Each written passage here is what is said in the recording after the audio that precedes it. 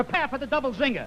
With both television and the movies providing double paychecks, the Stooges were hotter than ever. So hot that, for the first time in decades, Mo Howard felt he could afford to take some time off and enjoy a trip around the world with his wife.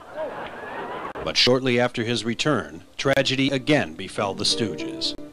In November of 1955, just before the boys were scheduled to crank out some more films, Shemp Howard suffered a heart attack and died. We better do something fast.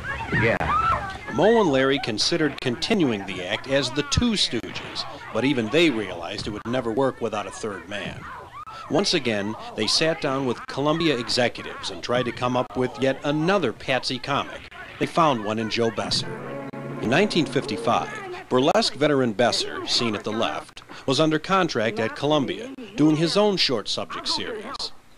He'd even worked with Shemp Howard, seen with the glasses, just a few years earlier.